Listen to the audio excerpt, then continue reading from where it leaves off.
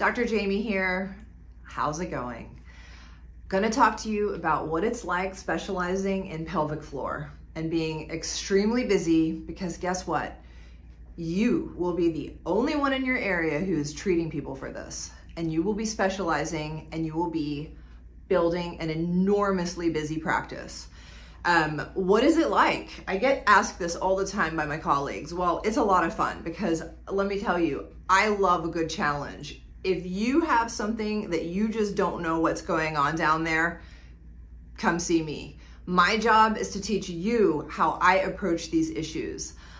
Made a video a little bit earlier today talking about some of the top things that I treat in clinic, and I have to tell you, it's crazy all of the things that I treat.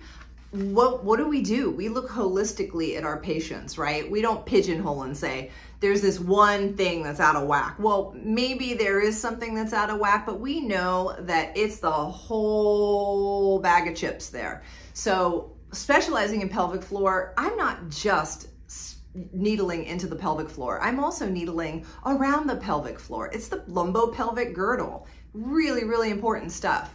The techniques that I use are techniques that you're not going to learn anywhere else. Fascial techniques, soft tissue techniques, specific needling techniques actually to needling into that, subcutaneous fascia.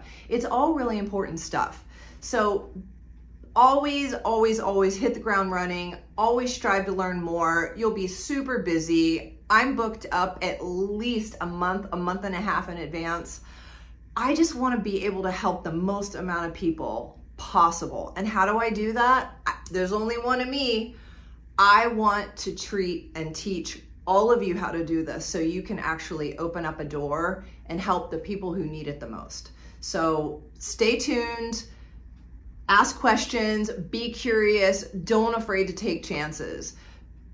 Working with the pelvic floor has been one of the most rewarding things that's ever happened to me. And I really, really hope to see you in the future, answer any questions you have, and even teach you. So stay good, stay curious, take care.